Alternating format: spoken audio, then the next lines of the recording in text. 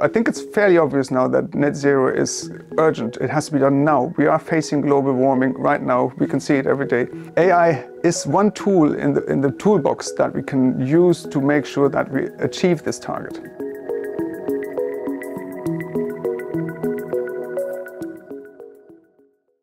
AI is sort of an umbrella term for lots of digital technologies which have one thing in common, is that they use large amounts of data, most of them do, to optimize particular processes, to ensure that certain things are done in the most efficient way.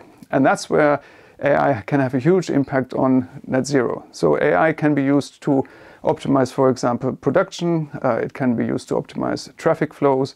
It can be used to optimize the consumption of energy, grids. So there are many, many, many different roles that AI can play. In order for AI to be able to address the challenges of net zero and global warming challenges in general.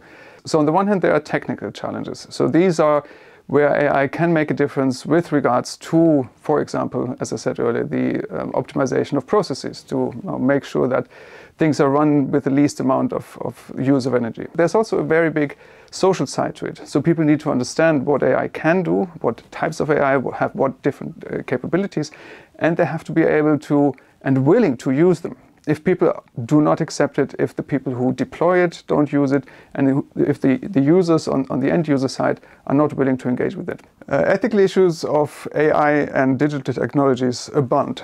There are loads of them. The biggest issue that people have been worried about in terms of ethical consequences of the use of AI and other types of computing devices is to do with privacy. Any digital technology works on data. Where data is human data, where data is personal data, so it refers to individuals, it can raise privacy concerns.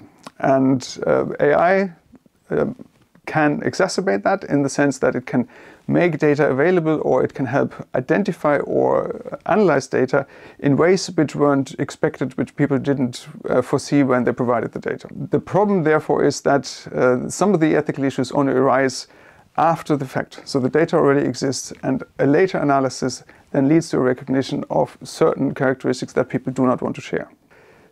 To mitigate ethical issues of AI, one typically has to, on the one hand, look at specific issues. So I mentioned privacy as an example. In the past, privacy is the most discussed issue, but it's also the most advanced in terms of what do we do about it.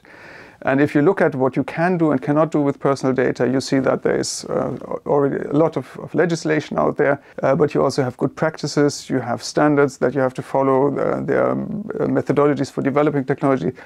So in order to address this, I think you have to try to think about what are the individual problems, how can you individually address them, but also you have to think about what are the broader systems level issues and how can those be thought about.